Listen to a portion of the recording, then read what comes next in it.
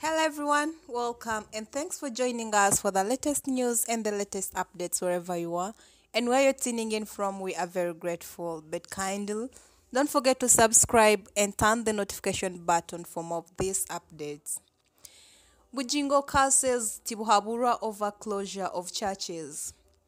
Once again, thanks for joining us, but let's take more look into some of these details.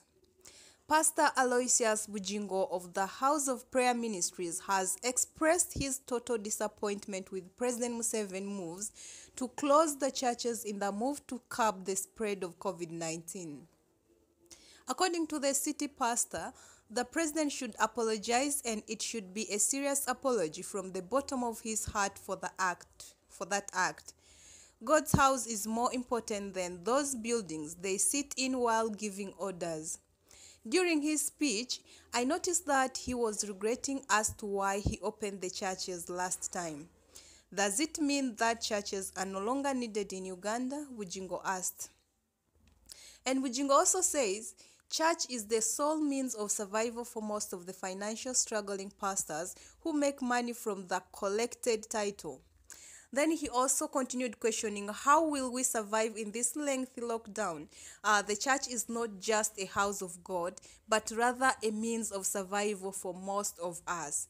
So that is Bugingo's cry out to Yoweri Kaguta Museveni, and he ends up cursing him, saying that how could he come up with closing the churches, yet church is far better than other places where you sit, you give orders. Church is where you praise and worship God. And not only that, church is also source of income for most of the pastors in Uganda.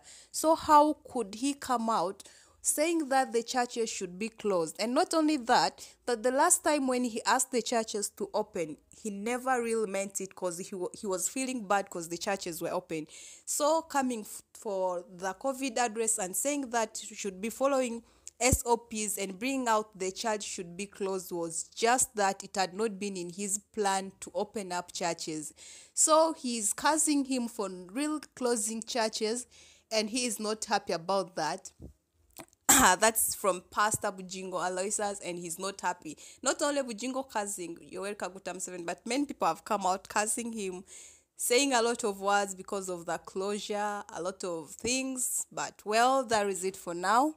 We will keep on updating with more of this, but kindly don't forget to subscribe and turn the notification button.